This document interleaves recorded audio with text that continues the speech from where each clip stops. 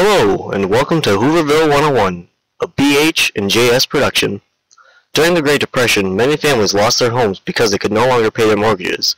In the end, people had to sell their land just so they could pay taxes. As the number of homeless people increased, people started to sleep in parks and on streets. These people would use newspapers as blankets to protect themselves from the cold. Newspaper blankets were often referred to as Hoover blankets. As more homeless people started to gather, they began to build shantytowns in major cities around the country, such as New York and Washington, D.C. These shantytowns were later named Hoovervilles after President Herbert Hoover. Hoovervilles were constructed on tar paper, glass, lumber, cardboard, tin, and any other materials people could manage to salvage. Unemployed masons would use cast-off stone or bricks to build their home. Veterans set up Hoovervilles along the banks of the Anacostia River in Washington, D.C. President Hoover sent in Douglas MacArthur to evict the Bonus Army.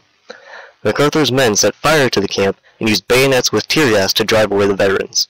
The longest-lasting Hooverville was in Seattle. Its largest Hooverville on the tidal flats adjacent to Port of Seattle lasted from 1932 to 1941. Towards the end of the Great Depression, many Hoovervilles were destroyed up until 1941, when the last Hooverville in Seattle, Washington, D.C. was burned to the ground. Created using Powtoon.